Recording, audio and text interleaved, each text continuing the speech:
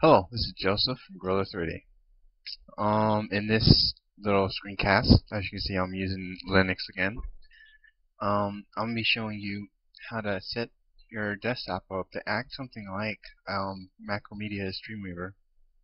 And what I mean by that is allowing you to have your FTP on your side like this, and then having your editor on somewhere else. But yeah, so the basic things I'm gonna be using is gedit and Nautilus.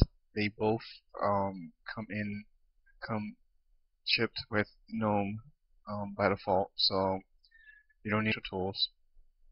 Now I tried to use Scream, but that's highly unstable and just crashes all the time, so I don't even bother with it. Alright, so the first thing I'm going to go ahead and do is click on your Places icon here. See if I don't have my thing set up. Anyways, yeah, just go ahead and click on your Places and then click on a Connect to Server. And then you're going to fill out your basic FTP. But before you do that, make sure you select your service type and use FTP with login. So the server I'm going to connect to is shab.com. The ports by default is 21. The folder I'm using is shab. Now, for most people, it's usually public caps, public underscore HTML slash, and then whatever files. For me, I have set up my own FTP, so it's shab. Username I'm using is shab, and name for this connection you can just leave alone. This just names the it's gonna name the folder name, so I can just have it with shab. And click connect. As you see on the desktop, I made a nice folder here named shab. Now I'm gonna go ahead and scale this, so make this nice and big. Let's go over here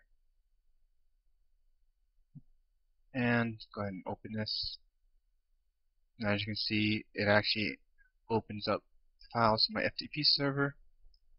The view you probably usually have is something like this, and it's not as listed as icons. So you get something like this. You can go ahead and just remove that, and go to View and View as List, and then go ahead and resize your items. So yeah, this is apparently as small as my window gets right here. And then go ahead and right click on any file I have. And as you can see, I have a Scream HTML XML editor, but instead we open with text editor. And then it opens up with gedit. Now gedit actually has syntax highlighting for HTML, PHP, Python, ASP, and so on. So it's fairly simple. And as you see, I can drag and it opens up with tabs and stuff. It's way better than Notepad on Windows. And yeah, I already have by default I am Joseph, or hello, I'm Joseph, and I can go ahead and just delete this and say hello world, which I can't spell right now. And if I save it, if you saw a little thing pop up, I just saved to my FTP real quick, and I can go to my Mozilla, refresh my page, and then I get hello world. So yeah, that's the basic setup. It's really simple and something I enjoy because it's something I miss with just using Windows. It's just by itself Macromedia's site manager, and I can always go to file and connect to a different server, and then just have a list of many servers to have on here, and edit as I would edit. And that's pretty much it for the screencast. Oh, yeah. If you can't if you're using gedit and you can't actually save it or anything, you're only opening as read only, then go ahead and let's go ahead and get a new window here. Desktop. Go to your terminal and then type in gconf-editor. That's just the G configuration editor.